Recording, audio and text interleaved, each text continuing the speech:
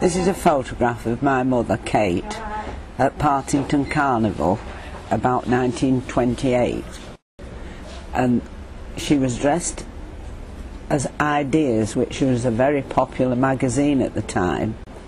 And she made all these outfits herself by hand, and she won first prize for this. She did everything by hand because she hadn't got a sewing machine. And this one, she won first prize again. This is Lavender Girl. And I remember playing with these clothes when I was little.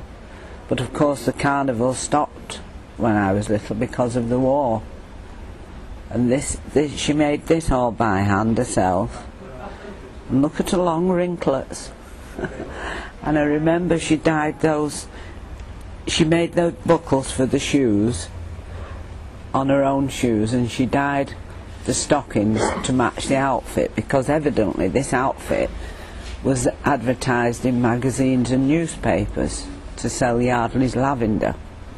Well, these carnivals were very special to most of the people in Partington because it was only a small village, so everyone worked from one year to the next making things ready for the big carnival day.